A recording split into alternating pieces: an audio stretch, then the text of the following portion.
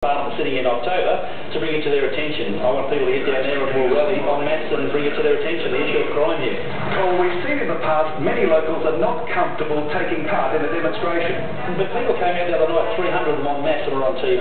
That'll be the same thing, but we'll have bandages around our head, we'll have mercurochrome on our face, we'll be victims of crime. We'll bring it to national media attention what's happening here in Cairns.